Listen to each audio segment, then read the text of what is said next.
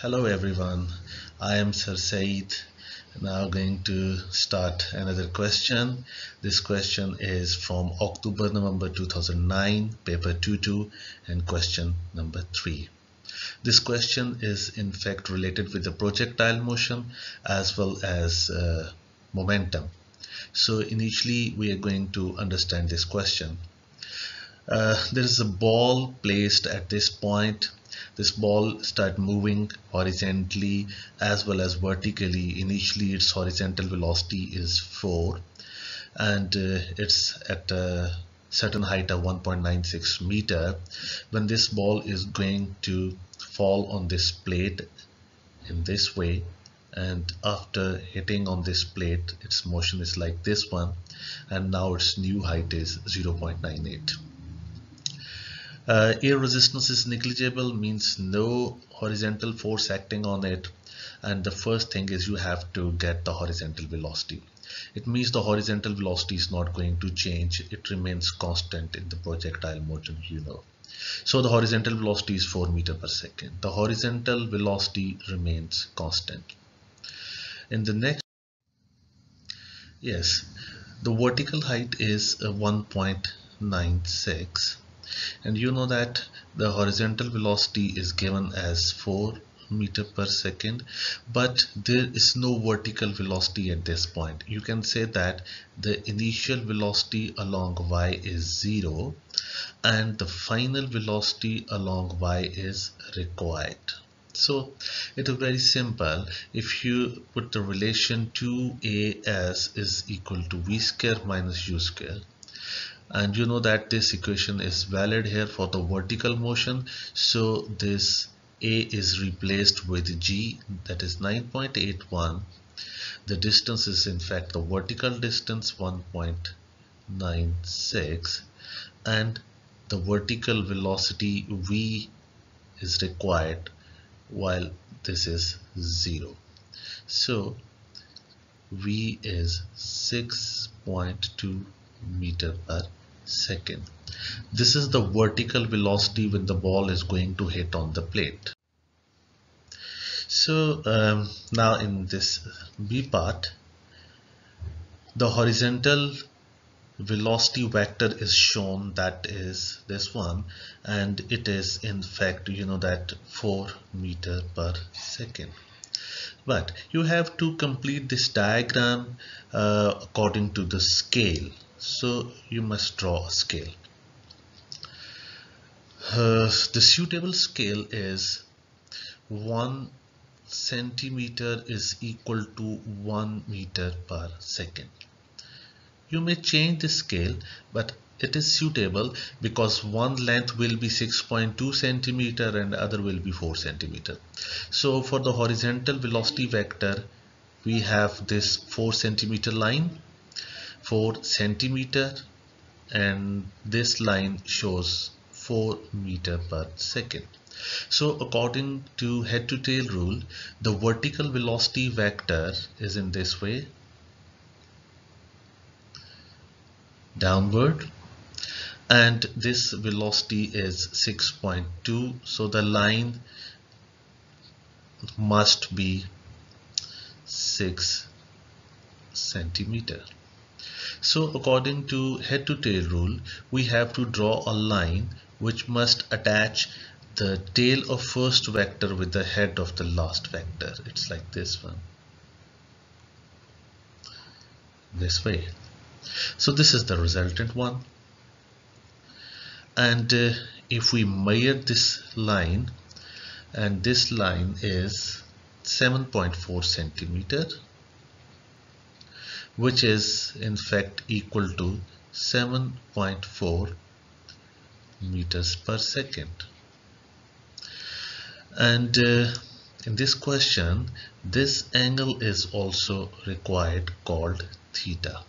So initially, if we get this angle called alpha, then we can find this angle as well. So this is the horizontal component and this is the vertical component. So if we use theta, I think alpha here, alpha is equal to tan inverse perpendicular over base. So by solving this, the angle is 57 degree. This is 57 degree and this is 90 degree, so this remaining angle theta is 90 minus 57, it is 33 degree. So 33, 57 and 90, it's 180. So we have two answers here which we have to write on the next slide. One is 7.4, this is the resultant velocity, and the angle with the vertical is 33. Look at on the other slide. Okay, the resultant velocity should be written here at the top. It is 7.4 meters per second and the angle is 33 degree.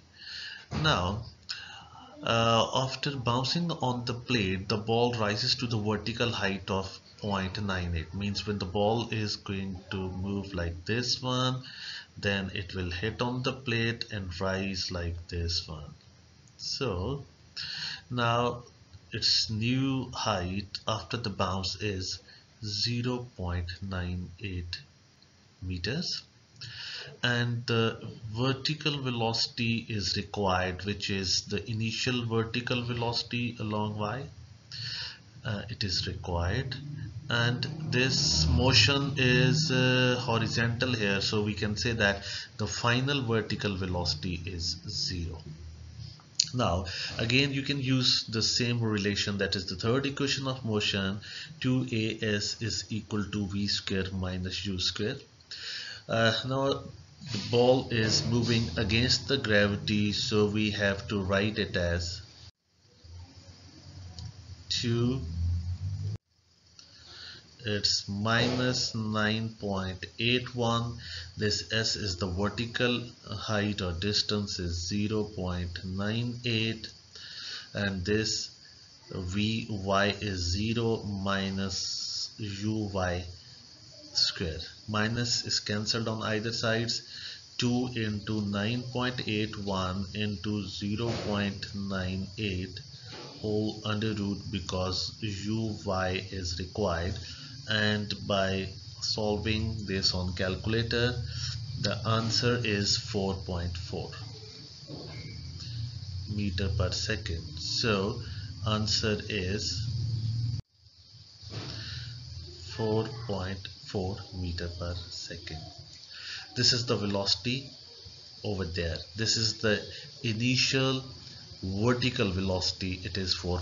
The horizontal velocity remains constant and the vertical final velocity is 0. So on the other slide, the mass of the ball is given, that is 34 gram, and it was in contact with the ball with the plate for 0.12 second. Now you have to use answer in C1 and A2, the previously we have used. You have to find the change in the momentum. Means when the ball is going to hit on the surface, this is its velocity, the vertical velocity. Then the ball will go back in this way, and here we have, this is the velocity which is upward. So when it is coming down, this is the direction of the momentum, and after hitting, the direction of momentum is reversed. So while finding the change in the momentum, we have to put a negative sign because of the direction and another negative sign because of the change.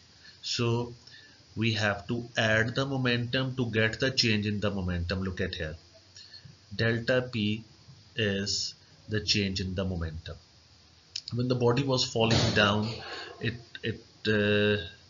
velocity was 6.4. So its velocity was 6.2, not 4. And when it is moving backward, its velocity was 4.4. 6.4 meter per second. So it is 6.2 and it is 4.4. Both these are the vertical component of the velocity. So initially we have to write it, the mass is 0.034 kilogram. It is multiplied with the velocity, that is 6.2. Now a negative sign because of the change.